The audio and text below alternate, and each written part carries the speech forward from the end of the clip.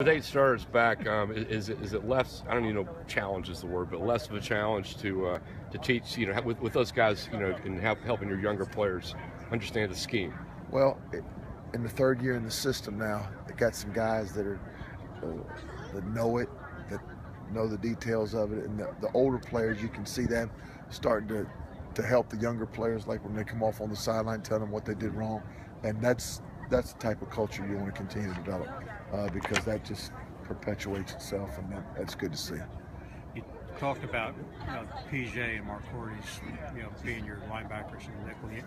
You also talked about some of the guys behind them. What did you see from those other guys? Well, we played a lot of base defense today, but saw some good things. Tyler McCourtis did some good things. Anthony Harrell showed up and did some good things today. Was pleased with him.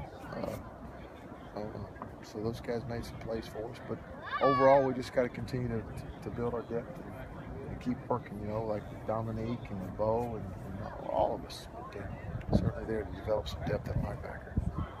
Able to turn the ball over at all? I think we got a couple. But yeah, I think we got 2 or 3. So not enough. Need to do a better job in that regard. Who got them? Costas got a fumble recovery. Bo got a fumble recovery. And Zach Allen had a pick 6 for a touchdown. You talked about the new faces you're trying at the nickel. What did you see there? Well, we didn't even play any nickel today. You didn't play any we played all base defense. Yeah, so okay.